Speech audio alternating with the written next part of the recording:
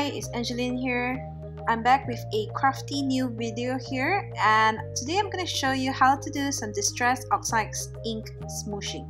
So first, I've already colored this beautiful new stamp by Gracefully Design and Unity stamp, which is called the Sweetness Kit.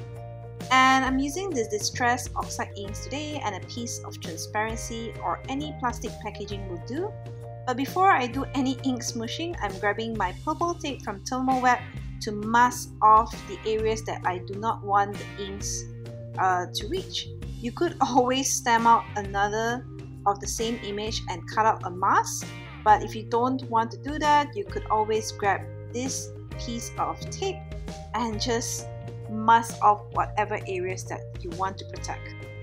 Next, I'm grabbing squeezed lemonade and just smooshing some onto my transparency and just spritzing some water onto it to smoosh it directly onto my card.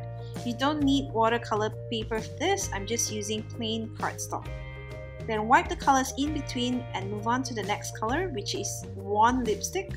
And again, do the same thing, and with this technique, you could control the smooshes better rather than spritzing directly onto the card, so you can get the colors exactly where you want them to be.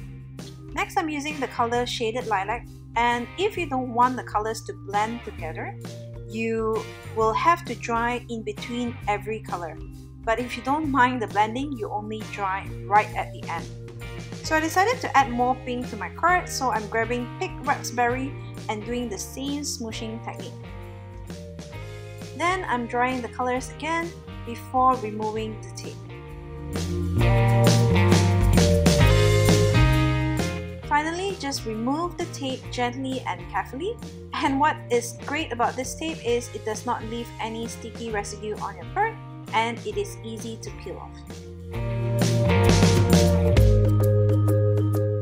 So here is my finished card. I hope you enjoyed this technique and do try it out for yourself. Thanks for watching. Bye!